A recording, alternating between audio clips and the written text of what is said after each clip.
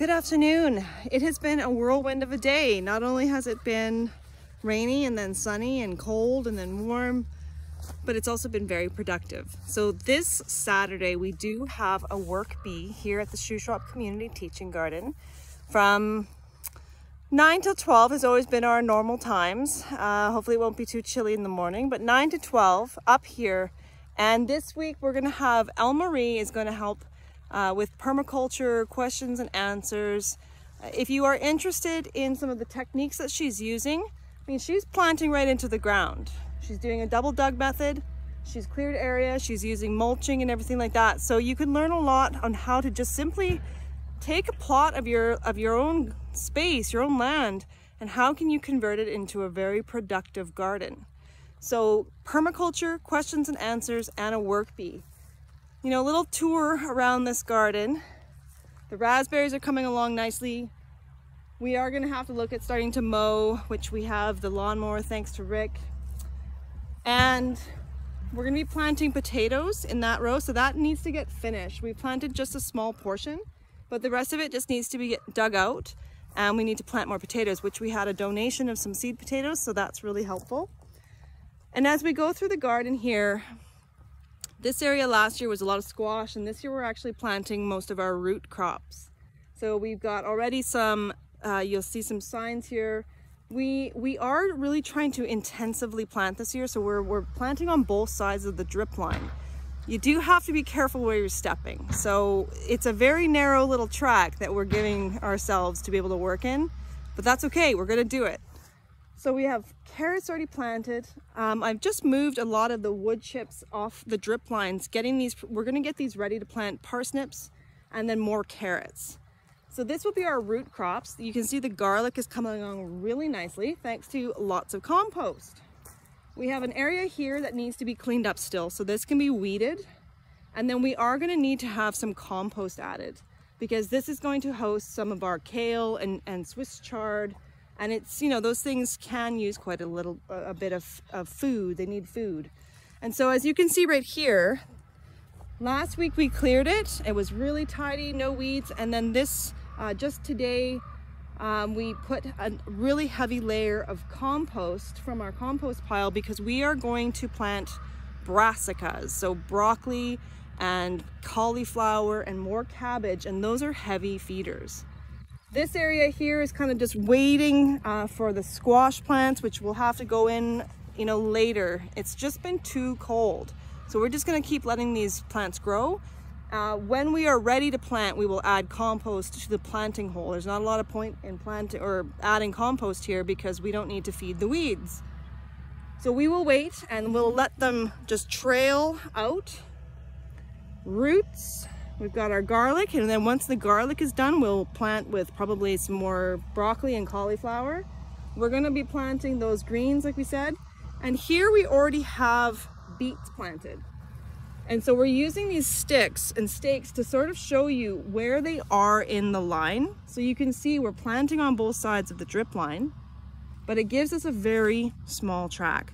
So realistically, there's not a lot of reason to go in here right now. We just need these beets and these plants to grow. Today we also transplanted a lot of little onions. So thanks to Sue, she's been starting our seeds for us and starting these plants. So we've just planted yellow globe onions, and then we planted Walla Walla and leeks. And we've got 2 more rows ready. We're gonna finish up with more Walla Walla onions. We didn't have quite enough to finish. So we've got all of these onions. Here we're planting peas for now.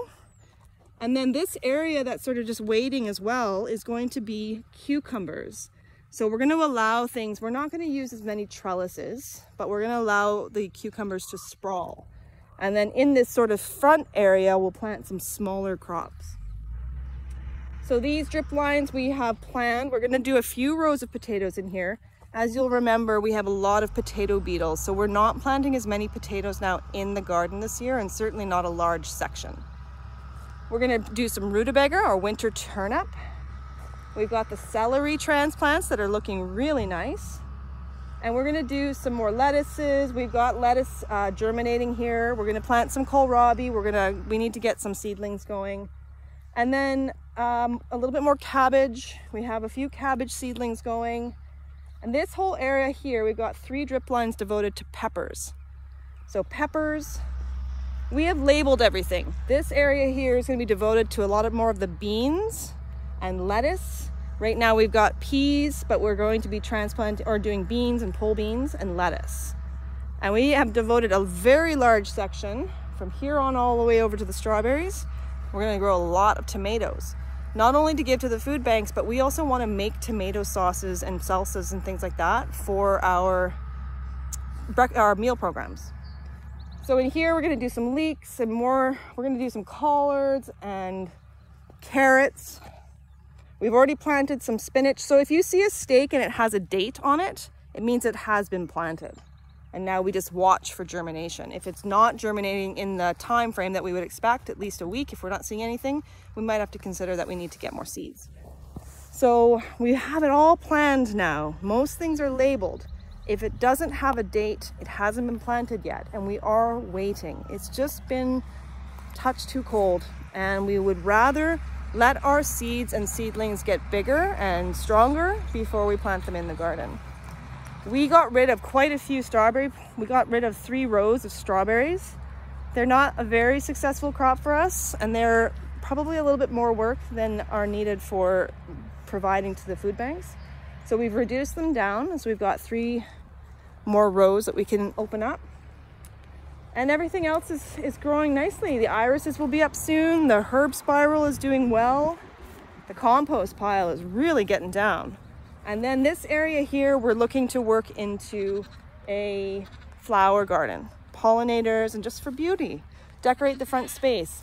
If you have some plants that you could divide, some nice flower plants that you'd be willing to bring up here, that'd be great. Whether they're, well, they'd be perennial if you're digging them up, but we're planting potatoes. We got these filled with soil. I'm just covering it with a bit of wood chips just to keep the cardboard down.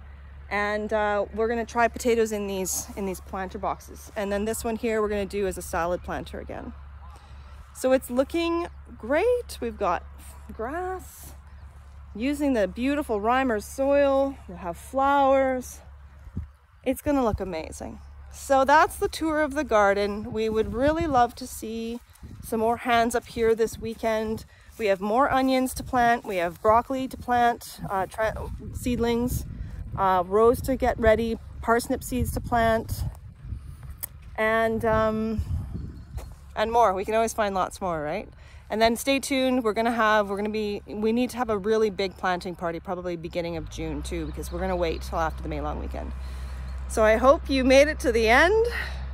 Let's see you this weekend, Saturday, 9 to 12 for the work bee at the Shuswap Community Teaching Garden.